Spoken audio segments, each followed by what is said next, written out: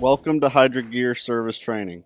This video will cover the differences in the oil change procedure for Hydro Gear units with and without an internal expansion tank.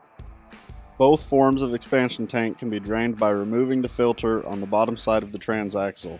When performing an oil change, be sure to allow time for the oil to fully drain.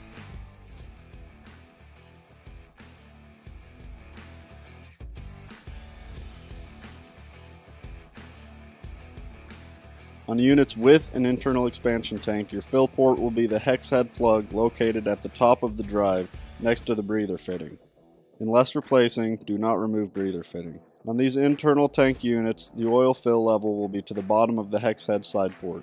Per service publication BLN 0121, which is included in the 72750 oil service kit, if the vehicle does not have an external reservoir, only the dual barb fitting is compatible.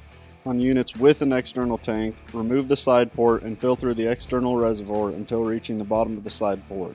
Replace the plug and continue to fill to the cold fill line as recommended by the manufacturer of the mower. Anytime a transaxle has been opened for maintenance or the oil has been changed, it is important to purge the air from the system.